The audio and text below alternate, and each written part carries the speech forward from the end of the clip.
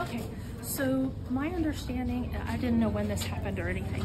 So my understanding, it was the end of the last performance. Yep. And I don't know if you all had already left the area. Nope.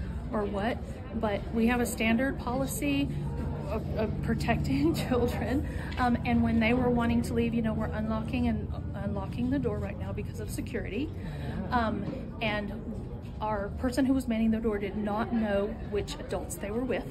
So she was trying to make sure that they weren't leaving without their adults, because once they go out of those doors, they can't come back in. So she was asking them, where are your adults? And I don't know what the holdup was, but they were not being held against their will. We were just checking for security for where their adults were. Well, so I'm sorry if the children were upset about that. What happened is they went into the bathroom for a while, because I was still inside, and I didn't see them go in the bathroom. I thought I'd sent her on her way with her grandfather.